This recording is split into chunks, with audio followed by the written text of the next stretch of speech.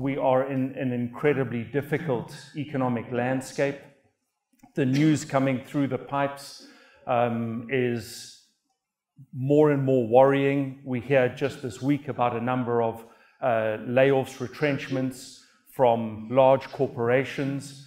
The bigger economic prints are troubling, and this against a backdrop of 2024, a very big election year, where we will get a whole bunch of new promises thrown at us, mixed in with some interesting acronyms and promises about a healthcare system, about reform in the pension structures, the so-called two pots, which promises us a dip at our pension money next year. That's a great way to get political support. And then brand new acronyms. Jifra, you'll tell us about that. So that's the backdrop. And the conversation, for this conversation, absolutely fantastic panel. Busi Mavusa, the CEO of BLSA, Henny Heymans, the CEO of DHL, Gina Skuman, the chief economist at Citigroup, and Stavros Nikolaou, who looks after policy for Aspen Pharmacare across the world. And right back from Zambia, late last night, early this morning. Late last night. Late last night. Gina, also late last night, finished your economic outlook. So that doesn't escape. Right. A business leader, a CEO, an economist, and a doctor walk into a bar.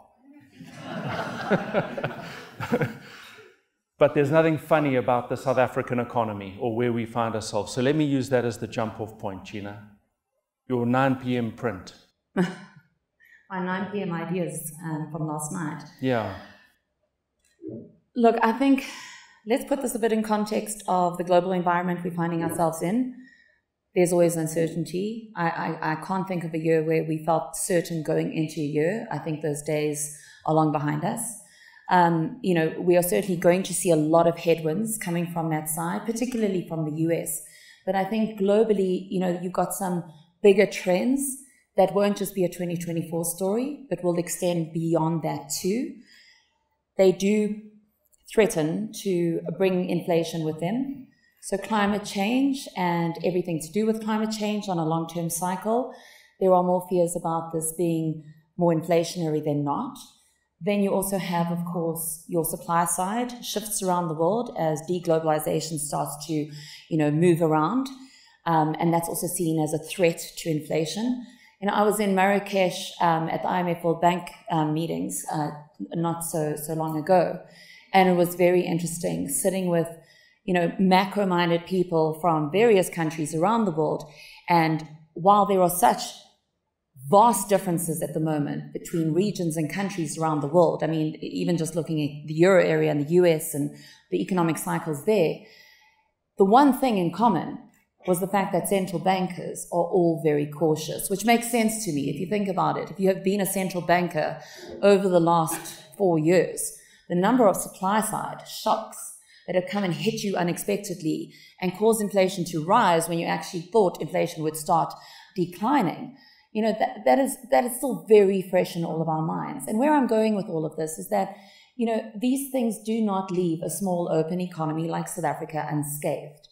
So while all of that is happening in the backdrop, and I haven't even mentioned geopolitics globally, because of course, that's now entered our political discussion. It's not now just about local elections in South Africa. It's also about South Africa faring its way around the geopolitical stage, having gone through the Russia-US debacle, and now also getting involved vocally in what's happening in the Middle East with Israel. So, you know, geopolitics is also something we cannot separate from our story. And all of that together is against an economy that just hasn't grown. I mean, you know, we can try and say some years were better because of commodity prices, but if this economy had actually grown over the last decade, our real per capita growth would have shown it. And the ANC would probably not be in as desperate a position as it is right now because we would have done reform. So I'm not saying there isn't a little bit of a glimmer of hope next year. There is.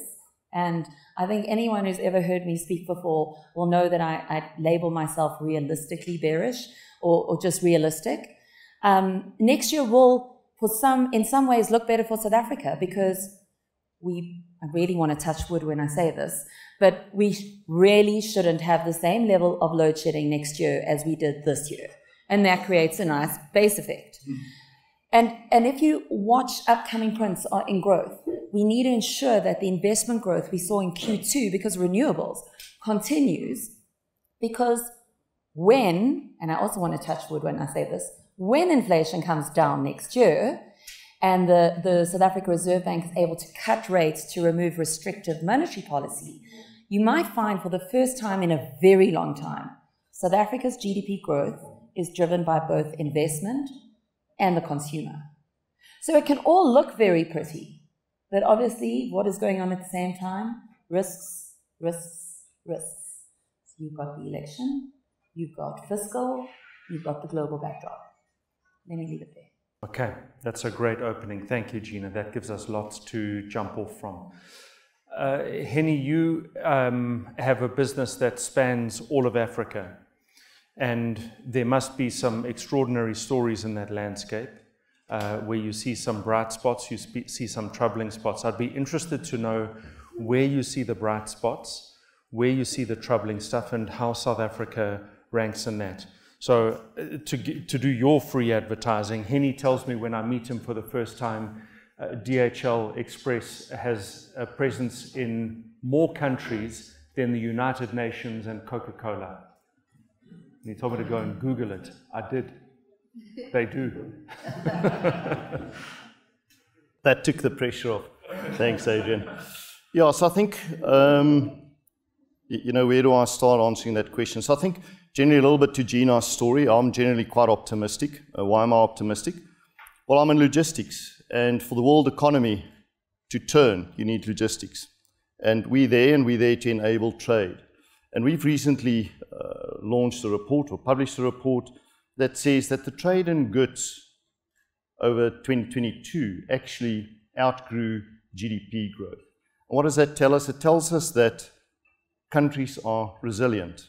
Businesses are resilient. So the story of Africa, I think, is one of resilience. I think we've gone through so many shocks, picking up from Gina's introduction, that we've become accustomed to it and we plan for it. Whether it's an election in South Africa, whether it's an election in Zambia, where Stavros have just returned from, it's part and it's embedded in the business plan. So I think, we kind of take that as it grows. I think there are lots of green shoots in Africa, and I think it relates a little bit to South Africa. I think South Africa needs to decide where it wants to play, and I would suggest that the African continent is a wonderful place for South Africa to play, and it's a big playground. I think there's place for everybody. What are the green shoots? I think the agricultural sector is a massive green shoot for Africa. I think there's enormous potential in that. But I think as business, we need to get into it, and public-private partnerships are important, I think, to uplift that and to stimulate that growth. I think the mineral wealth that we have as a continent is enormous. It is absolutely gigantic. But as Africa, we've got to learn to find ways to add value onshore. Because what do? We export the raw product and we import the final product at a tremendous cost. And logistics plays an enormous part in that cost. Why? In Africa, more or less, the cost of logistics adds anything between 40 to 43% to the cost of the final good. And why is that? Well, it's because of the lack of infrastructure. If you talk about economies, where do we invest? Where does China invest, etc.? Well, it's in our infrastructure. We still do not have connectivity back to pre-2019, pre-COVID levels from an air connectivity point of view.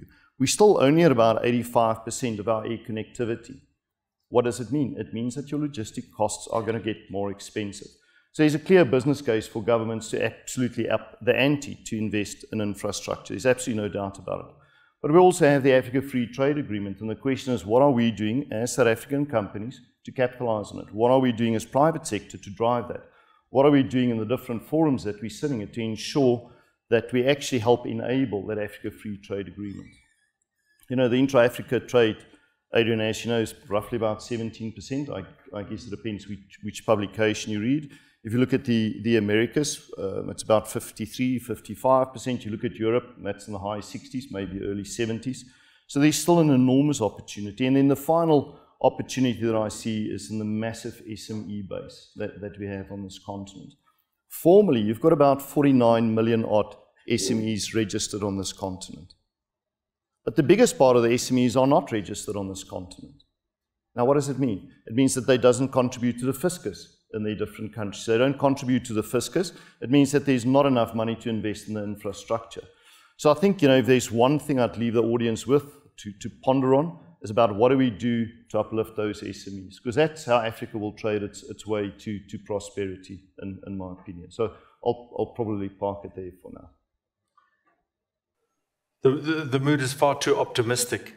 So we get Bussy in. No. That sounds terrible. You're bringing in the pessimist in the Yeah. Give us the lay of the land. Very Take us to the sharp end. Yeah. Very concerning. And I think it was interesting. I was looking at the Bidvest results the other day, and it was interesting how David Shapiro captured it. He says, due to the underlying economic conditions, even the strongest soldiers are starting to feel the pressure. And that is what we're experiencing. And that is where you started, Adrian. ArcelorMittal is talking about retrenching 3,500 people. Mining houses, 35,000 people that they're retrenching. Remgro came out in September saying that this is one of the most difficult trading environments they've seen in 28 years, I think they've said. APSA came out and they said this is the worst they've seen in 30 years. And that has really been the theme. So it's that a is very where we're somber. sitting. It is. Yeah. It's actually very concerning.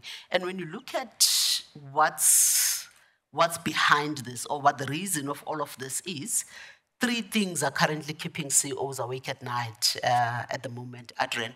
And this is what is the case today, and it's going to be the case going into the short and medium term.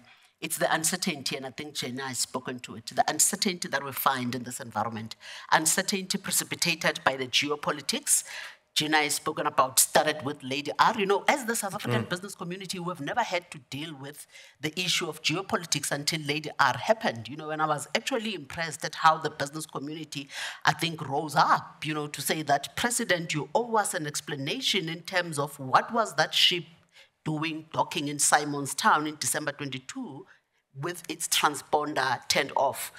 Obviously the Russia-Ukraine issue, there's the Israeli issue at the moment. There is Am I allowed to ask you what you think it was doing? I don't know what it was doing, but I can tell you now that the report that they gave us is utter rubbish. Okay. Yeah. No, it says absolutely nothing, and there's obviously something we are not being told. But also, it's very concerning what we are seeing from a BRICS perspective. BRICS being used as an instrument to drive the anti-West agenda. Where South Africa is at the moment, we need all the help we can get from anywhere that we can get it. We should be talking about the alternative to the West, from a friend's perspective, not the anti-West. We can't choose, who we get into. Yes, we can choose who we get into bed with, but we borrow 2 billion rands a day, every day as an economy. That money doesn't come from the East. It comes from the West. The biggest trading partners that South Africa has at the moment is the West. It's not the East. And that is going to be so for quite some time. There's absolutely nothing wrong with BRICS as a bloc, because I think we understand. Hang on, we're going to go to Mr. BRICS now. And yes, I know Stavros is going, and Stavros agrees with me. There's absolutely nothing wrong with BRICS, but it can't be used as a tool against the West. That's wrong. Okay. Come back to, you told me three things. So it's the geopolitical uncertainty. So it's precipitated by geopolitics, it's precipitated by social instability, it's precipitated by the political risk that is going up and the country risk that is going up along with it. It is precipitated by the 2024 elections. Jenna has spoken to it. The coalitions. City of Joburg has had 8 mayors in the last 2 years. If That's the quite City a of Joburg, 8 mayors in the last 2 years. So if what is happening at the City of Joburg is going to be escalating to national next year, then we're going to be sitting with a new president. every month. I don't know what that looks like. Obviously, I'm exaggerating, you know, but so it's the uncertainty. And then it's the deteriorating trading environment. You know, 4 network industries in this country, 3 of them are dysfunctional. Energy is dysfunctional.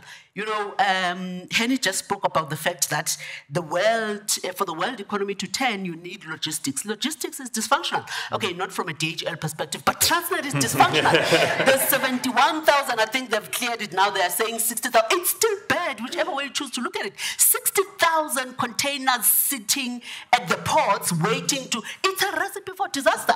And when you look at what's happening at the Durban ports, 25 kilometers long queues of trucks waiting to offload their goods. Some of these goods are seasonal. What's going to happen? It's Christmas time. Are they going to get here in February? In which case they are useless. You know, what is the impact of that going to be on businesses? So energy, transport and logistics, water, depending where you're sitting in South Africa at the moment, water is already a crisis. The only one that is functional is telecoms. And that is because someone had the sense to privatize telecom back in the day. So we therefore need to, you see, it doesn't matter which industry you're operating in. You need energy, you need to get your goods to market, you need water.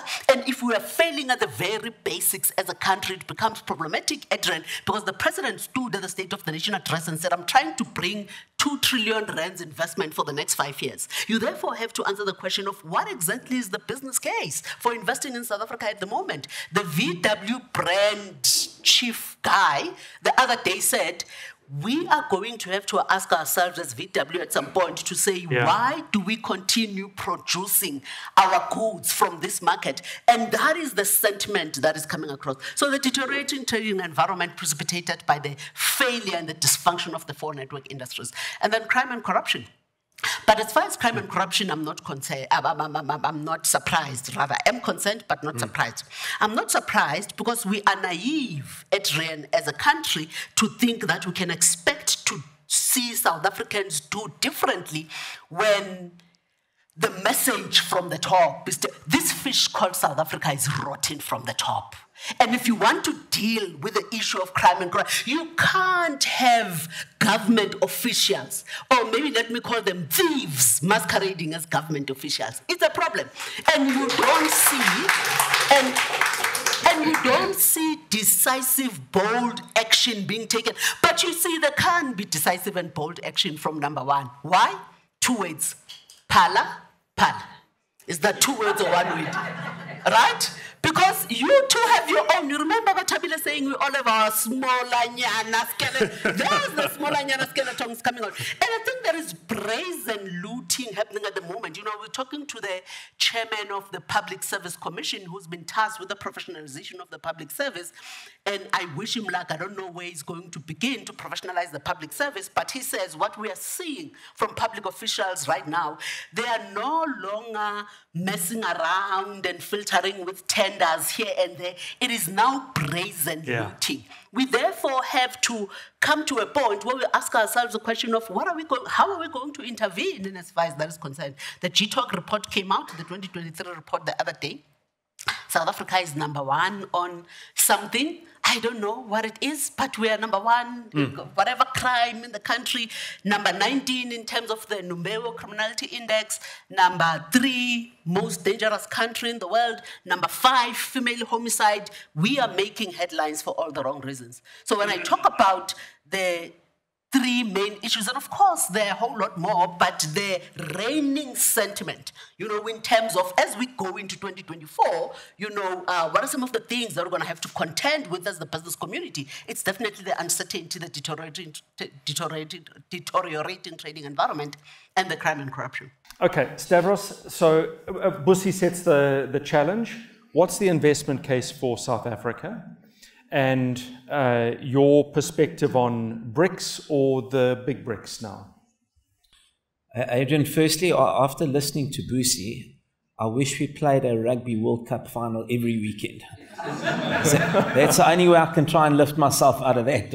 You were there. That must have been quite a moment. No, it was amazing. And, you know, the thing is that I hardly ever disagree with Busi, and I'm not going to disagree with her today either, fortunately. I'd like to say one day we'll disagree, and that will be fine. But I can't really fault anything she said. But let me give you firstly my overall perspective, because I'm a guy from Pharma.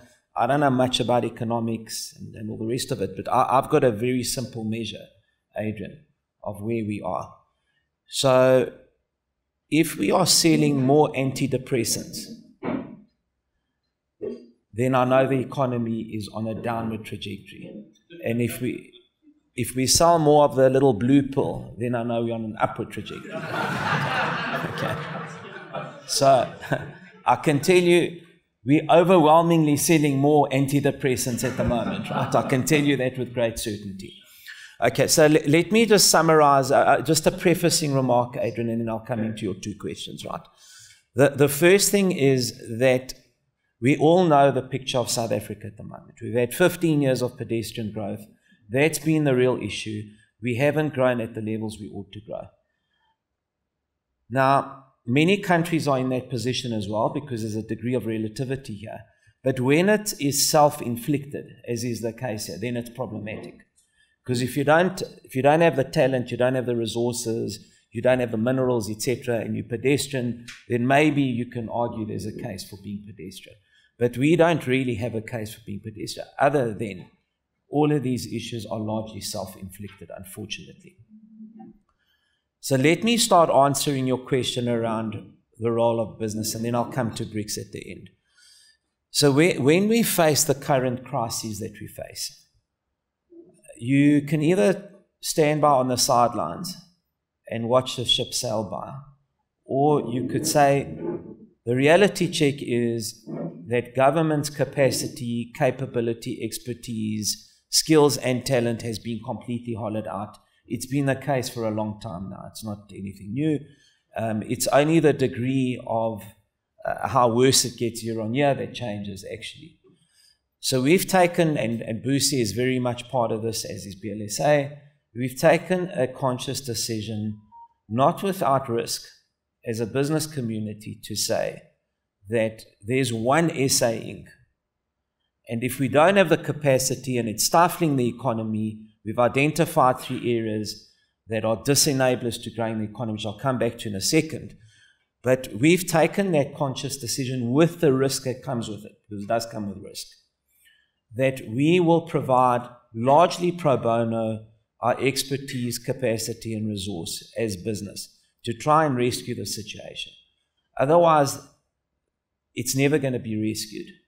And then we'll be off the cliff. Some argue we are already off the cliff, but I think we can still pull back. So in the midst of all of those comments I've made, and speaking as a business person, I've never known a pessimist to solve any problem. So I think we've got to be realistic optimists here. And that realism means we've got to, as much as this deviates from our core businesses, we've got to make our resources and expertise and capacity available.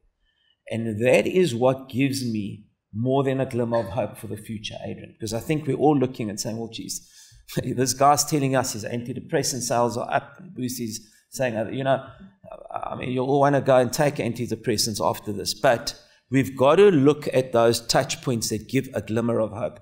And I think businesses foray, and it's not new incidentally, because Boosie and others have been leveled lots of criticism to say, well, you've woken up now 8 months before an election. That's not true, because Boosie will tell you, we started B4SA 3 years ago to help with the COVID crisis. And business is sincere about getting this economy back on track and on a different trajectory. And that's what gives me a lot of hope for the future. Now, let me just quickly touch on the three. Can I just stop you there and say, we've heard that before? Well, I think, Adrian, this is in a very different context, firstly, and in a very different governance structure with a completely different set of resources. So the initiative has been going for about 5 months now. There was a build-up to it, of course. This is the 115. Yeah, 135. Yeah. 135, apologies. Yeah. So we identified 3 disenablers. Of course, there are many disenablers, but we said these are the 3 most critical to set this economy on a different pathway. So number 1 is the energy security. Number 2 is transport, logistics, infrastructure. And number 3 is crime and corruption. So we said those are the 3 areas. If we make inroads there, we can set the economy on a different pathway. Now, have there been some breakthroughs? We've been going for 5 months. Do we expect to turn things around completely in 5 or even in 12 months? The answer is no. But you've got to look at incremental progress. Okay, and with that incremental progress, Boosie will tell you, has also come a lot of disappointment. Okay, but incremental progress there is, and that's what's important to focus on. So could you give us any sort of practical examples? So, like Gina, I'm also fairly convinced that the energy crisis will be largely a thing of the past by the end of 2024. Not because I've got great hope in Eskom, but because the independent producers are coming in. So if you're asking me for success stories, the energy sector was privatized with the lifting of the cap, right?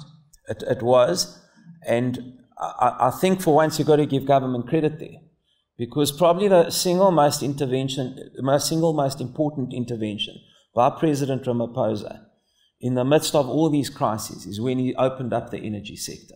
Okay, he needs to open it up further. There's the ERA that's serving before various parliamentary committees at the moment. I think that will change our world dramatically. But opening it up has allowed us to generate another 4,800 megawatts.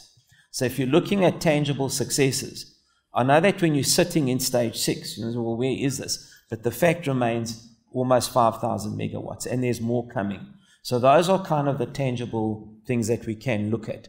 Now, on the rail and logistics, did we expect Transnet to go off the cliff? We actually did, because this is not a 1 year or a 2 year in the making. It's been 10 years in the making. So literally since Maria Ramos left, and I sat on that Transnet board when Maria ran the company, and she ran it efficiently. Since Maria left, the wheels, excuse the pun, have come off, right? And we're not surprised at all because of what's happened. But I think you've got to look at the initiatives aligning a rail transport strategy for the country, aligning it with further deregulation, allowing private sector to come in. Those are all very positive steps, but they're not going to give you a result today. They will in the medium term. And that's where we've got to... How long is the medium term? Medium term is 2 to 3 years, Adrian, unfortunately. But there is incremental change happening in between. So let me go to the last issue, which is crime and corruption. So I think that is probably the area we are most disappointed in. Are we disappointed in the NPA? Of course, I'm stating the obvious. There's not a single person in this room who will stand up and say, listen, they're doing a great job, because they're not. And a lot of our foreign investor hopes actually hinged on how we addressed corruption, because that's one of the single biggest reasons investors don't come here. So they're saying, well, I'm going to put my money in here, it's going to go into a black hole. Okay. And a lot of us 5 years ago had great hope in the NPA, and they've let us down, regrettably. So providing capacity at an arm's length independently and objectively from the private sector to assist is an area that we are looking at. Because you start changing the narrative, you change the sentiment towards the company from foreign investors. Okay. Now, lastly, let me go on to BRICS for a minute. So, like Boosie, for me, and I'm sorry if you've heard this from me before, Henry Kissinger once said, America has no friends, it only has interests. And I'm afraid that's how you've got to look at it. And our interests lie in the West, they lie in the East, and they lie in the South, which is largely Africa. And we've got to straddle that line and navigate the road to ensure that we are able to, with a free conscience, completely unencumbered, transact, commercialize, and invest with all 3 of those regions, because they all present business opportunity and prospect for this country. So that's a very clear message from business. And I think business has been successful in that area, because I had occasion to meet the Ukrainian foreign minister. He was out here 2 weeks ago. And he said to me, what a turnaround. I had a one-on-one with him. He said, well, what a turnaround. He said, do you know President Ramaphosa and Zelensky actually have a great relationship today? And that trip to Ukraine made a big difference. But I'll tell you, a lot of pressure came from business to get that narrative and that message. So I was shocked listening to him, because he said to me, great relationship, we're trying to get the two of them together before the end of the year. Don't know if it will happen. Small matter of electioneering. But business has played its role, and business's posture and stance is very clear. We've got to go where our best interests lie. And they lie in all three of those areas. Concluding comment, Adrian. Have a look at how India have managed their geopolitics. So India has been buying discounted oil and gas from Russia. Okay. Didn't become embroiled in geopolitics. Not a word said about India. And India should be singled out, right? And India is the shining star at the moment on the international platforms. We haven't even bought discounted oil from Russia, but look at the flak we've taken. So there's a message and a lesson in all of that, Adrian. So just to conclude, do I think we're going to start selling less antidepressants soon? My outlook is a 24-month outlook, unfortunately. We'll be done with the election.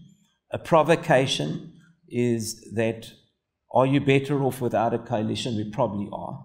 Okay. But we're looking at that 24-month horizon. And then I think the blue pills will start picking up again. Thanks very much. Thanks, Stavros. So, Jean, I want to wheel back to you. Yeah, I wanted to comment on something that Stavros said. Let me have a go first. Okay. So first, I mean, you spoke about the global landscape, and a small open economy, South Africa, is highly influenced, dependent, reliant on global circumstance. I'm keen to know your views on the moderation of inflation. Is the worst behind us? We're not going to see double digit again from the advanced economies. Does that mean the top of the interest rate cycle globally? And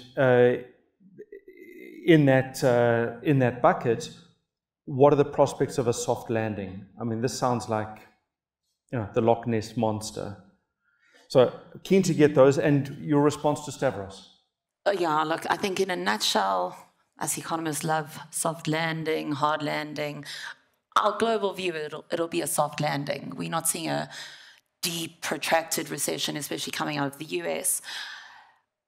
Like I mentioned with central bankers, and I think this is what haunts all of us economists, is that, our projections are only as good as the past. So what we can see looking back in the past, inflation generally, is that if we don't have a huge supply-side constraint or supply-side shock, either globally, which is usually oil prices, or obviously locally, depending on regional or countries themselves, then inflation should decline. So yes, the worst is behind us. I think where it gets trickier is convincing those central bankers who seem to have become hawkishly dovish, if that makes sense. So they know that at some point they'll be reducing rates, but they are absolutely terrified to admit that right now or to even think about it. Because you've had some who also, I wouldn't say prematurely, but you've had, I cover South Africa, but I also look after the whole CEMEA region, so Central Eastern Europe, Middle East Africa. And you've had some central banks that already started to cut and now going, whoa, hang on, maybe we were moving a little bit too soon. Yeah. So it's never good to be a first mover as a central banker, and that's why they all are very cautious by nature. There's so much out of our control. So I do think the worst is behind us. If the lead comes from the US, I'm hearing you say that, when do they cut? The US, middle of next year. Middle of next year. And look, for South Africa, again, I want to touch wood when I say these things. We do think that it's a bit of a bumpy ride for inflation. In the beginning parts of next year, there's this is nothing for us to discuss, but there's some medical aid surveys that are changing around that will cause some base effects.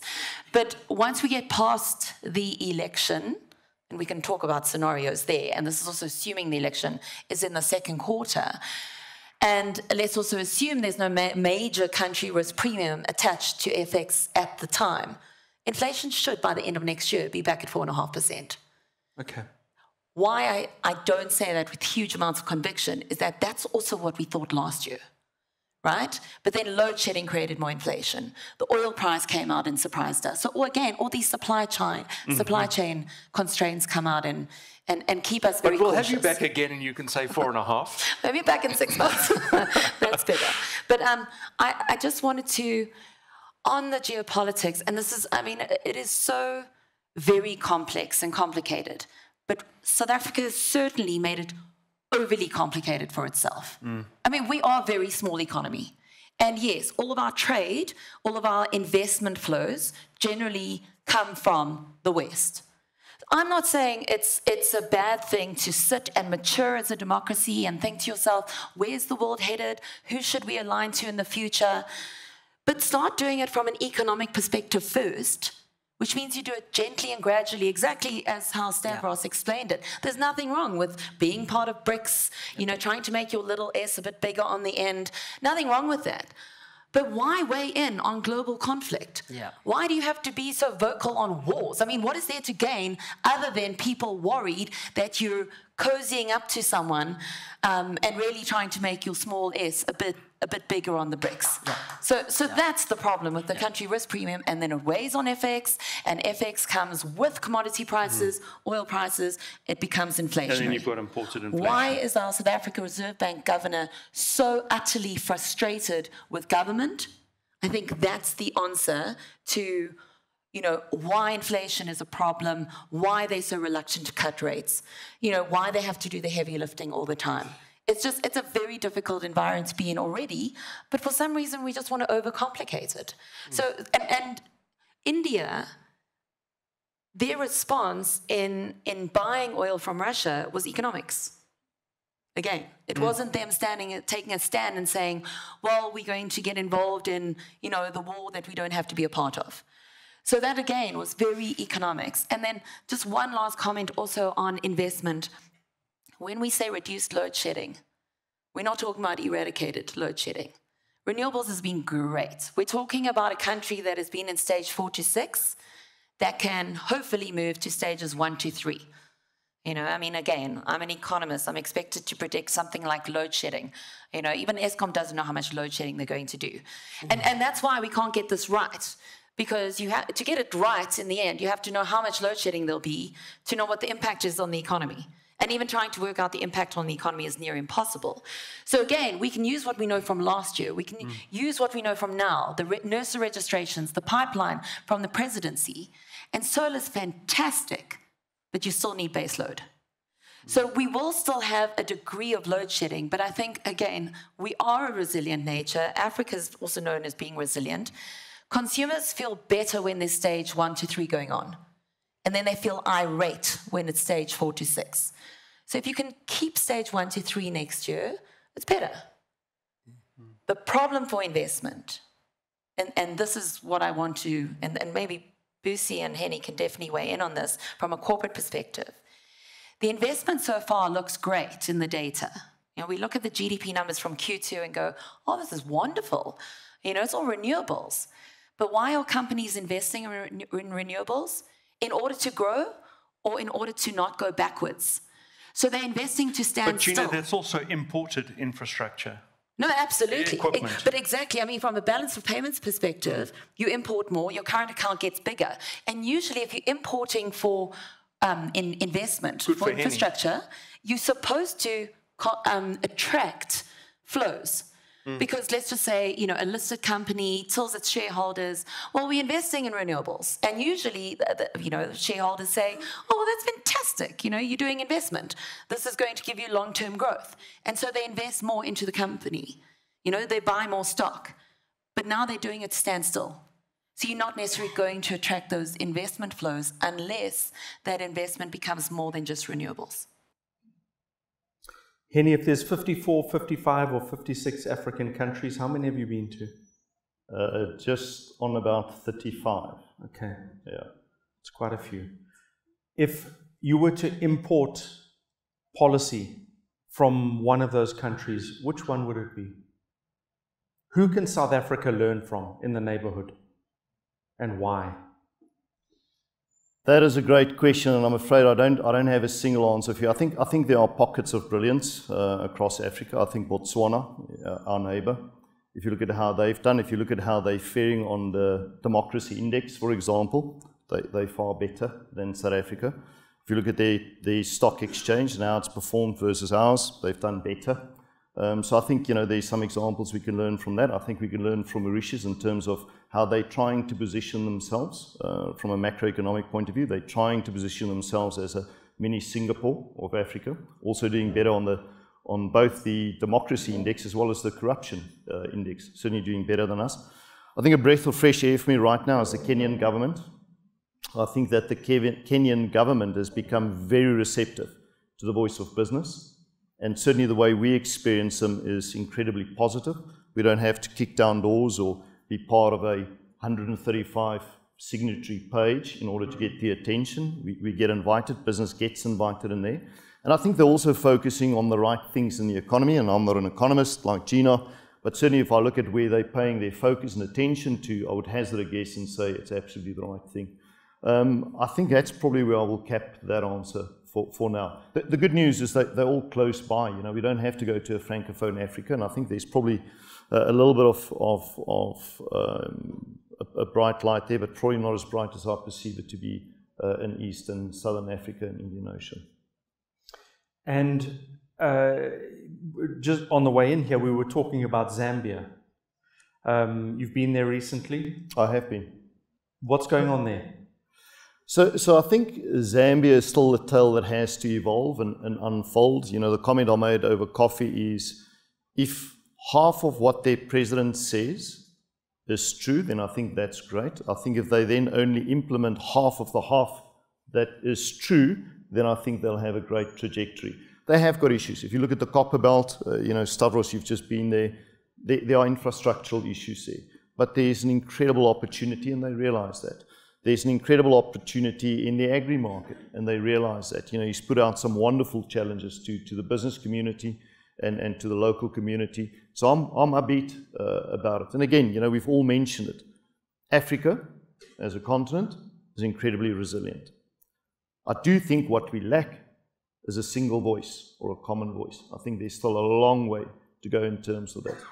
Where does that lead us from a South African perspective? I think we are already being overtaken by some of the other African nations and potentially economies. And again, I'll let Gina weigh in on that one.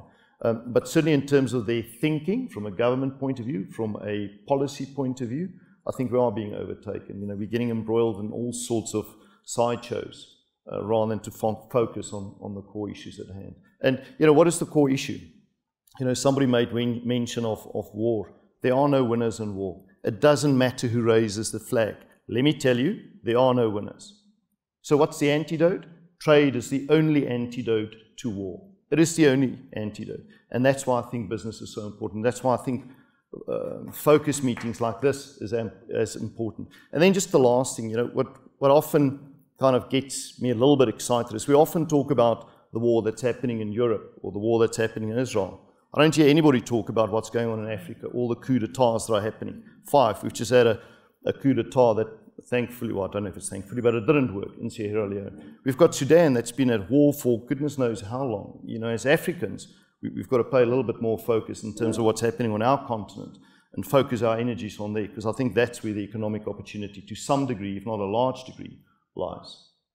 And there's a red war belt that stretches all the way from West to East Africa in the northern Very much so. And I'm personally quite concerned about what's happening. Which must make it incredibly difficult for your business in that part of the world. War is difficult for logistics. If you think about Niger, where we had the coup not too long ago, what does it mean from a logistics perspective? It means that you can't fly over that country. It's a no-fly zone. What does it mean? It means that you've got to fly around, or you've got to go higher. It means more fuel. It means less load capacity. What happens is your cost per kilo becomes more expensive. Who pays the price? The consumer. What's happening between Ukraine and Russia? It's actually forced the Middle East to suddenly pop up as a transit hub. Suddenly you see all the traffic from Asia, where it used to fly across, now hubbing via the Middle East. What does it mean? It means an hour and a half extra flying time, more fuel, as I've already said. It means a day extra on transit time. That is difficult with an economy that's struggling and that's stuttering at the moment. You know, that certainly has got an impact on it. That's why terms such as nearshoring and onshoring is becoming kind of, you know, very relevant in boardrooms today.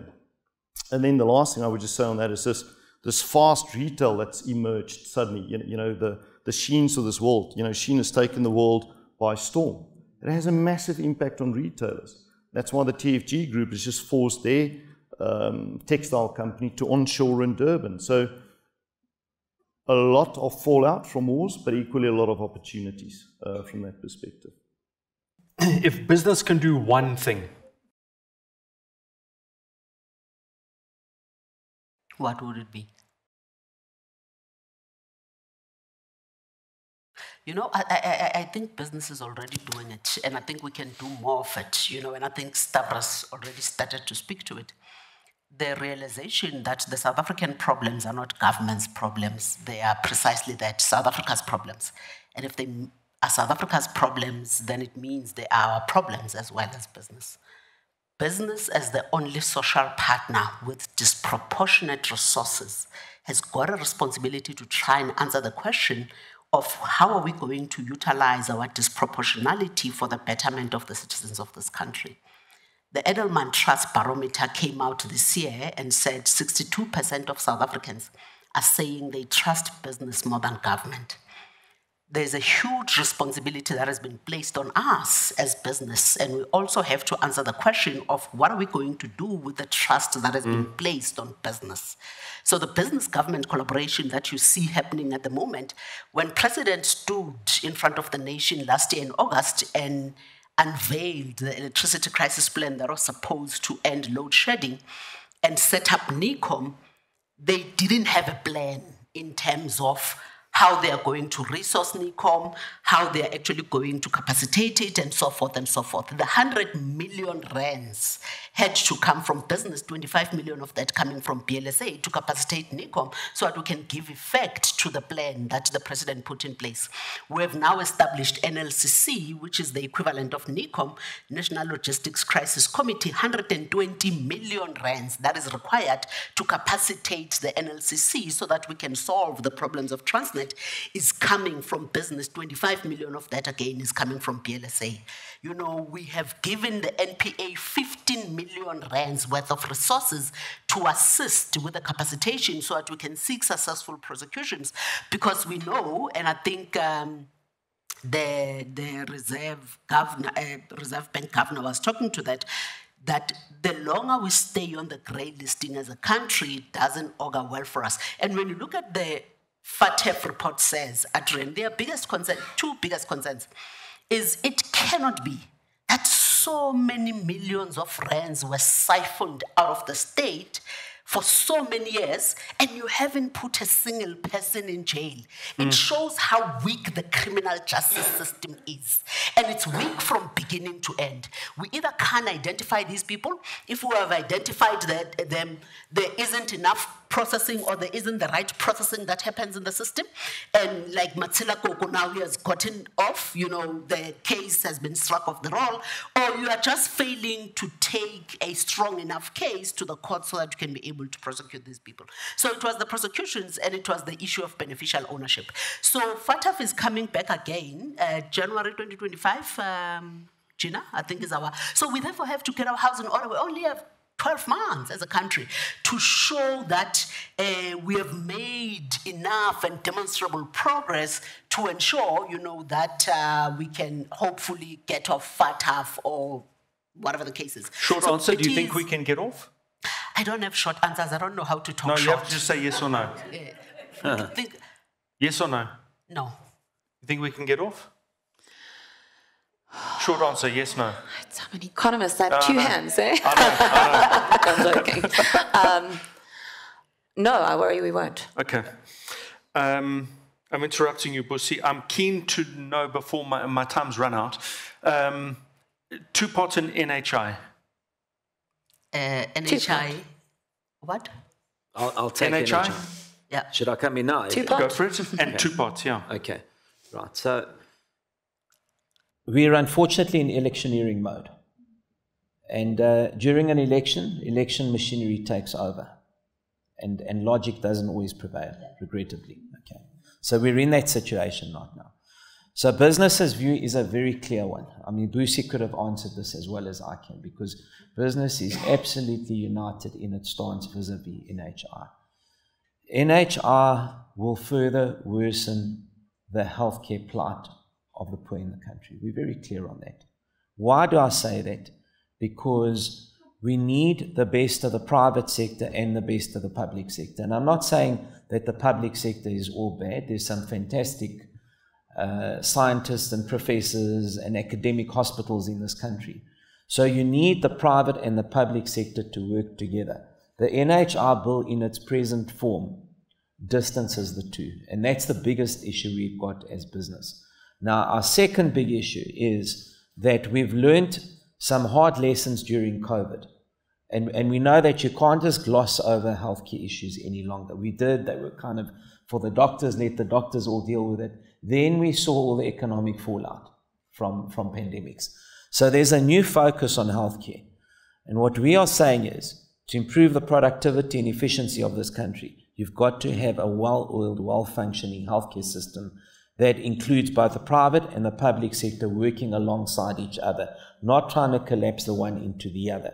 And so, in summary, Adrian, with all the faults that lie in the bill, the NHI bill, business is supportive of the bill, provided there are certain amendments made, and the most manifest amendment is something called Section 33, which will continue medical aids to the existence of medical aids.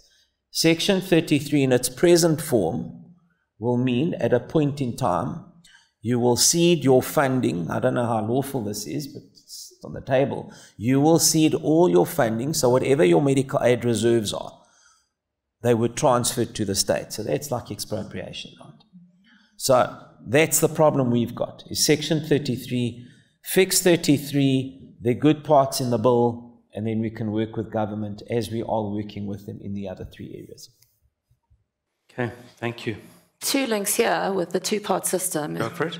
It's an electioneering year that we're going into. The two-part retirement system is nothing new for us locally in South Africa. It's been discussed for a very long time, but there was also a very good reason why Treasury was trying to only have it implemented in 2025. Just before you do this, Gina, I know this is brutally unfair, but for those who don't know, why don't you just explain what the two-part means? So you basically take your retirement fund, all funds, and it's going to be split into 1/3 going into your savings account, 2/3 typical retirement fund that you always had. And individuals of those the owners, the beneficiaries of those pension funds will be able to access on an annual basis 10% of the savings, or capped at 30,000 Rand per year.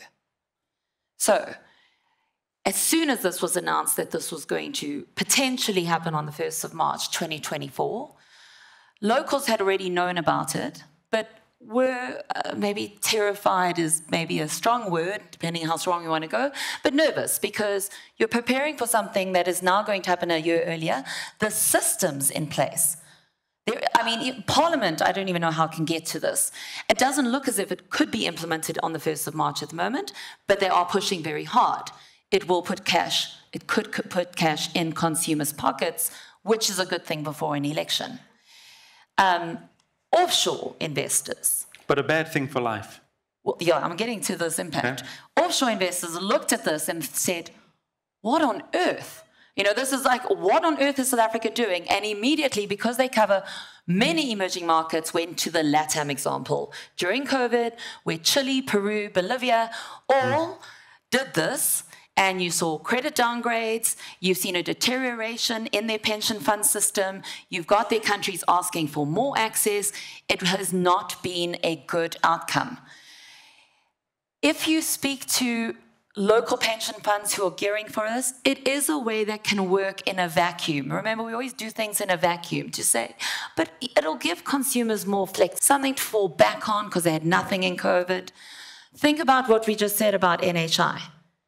When you get older, and now you've accessed, because of course South Africans will access it in general, but now you get older, you have less left at the end of the day, and unless we get a huge improvement in public services in this country, particularly health, what is your aging population going to be like? The impact in the near term, sure, well, look, again, you're going to get some very clever people out there who will claim they know exactly how many people will access this and exactly what the impact is. But to cite the South Africa Reserve Bank just last Friday in an investor session, no one knows exactly how many people will access it. But what we do know is that consumers in South Africa like to spend. So you're going to have some form of access. No one knows exactly how much. What does that do? It boosts consumption. If it's sufficient to boost consumption in quite a big way, that'll boost GDP growth. It might actually result in slightly higher household savings rate, because we don't save, because potentially you don't have to dip into other types of savings. It might mean that consumers don't need as much credit, so it could compromise credit appetite. It all depends on how large this is in scale. But then, you know, swings and roundabouts, the more consumption that there is, the more it invites demand pull inflation. The SARB looks at this and says, oh, now we've got a demand inflation risk. Inflation doesn't come down as much as it could. The SARB doesn't cut as much as possible. So it could actually offset the near-term boost to growth. But the medium to long term is, I think, where everyone looks at this and thinks to themselves, but if already those who are reaching pension age in South Africa don't have sufficient funds, how on earth will they have sufficient funds if they're able to access it earlier? In the absence, of course, of growth and job growth. So do the magical things, create jobs and growth, you'll be fine. We've seen that story.